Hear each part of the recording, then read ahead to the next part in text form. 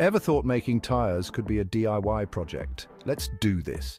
Start with gathering the essentials: rubber, a mold, and a vulcanizer. First, mix your rubber with the right chemicals to enhance its durability. Next, pour this mixture into your tire mold. Make sure to spread it evenly. Now it's time for the vulcanizing process. This step is crucial. It transforms the rubber into a tough, elastic material. Set your vulcanizer to the recommended temperature and time. Once done, let your tire cool and set. Lastly, inspect your creation for any imperfections. And there you have it, a brand new tire ready to hit the road. Who knew making tires could be this easy and fun? Happy DIYing!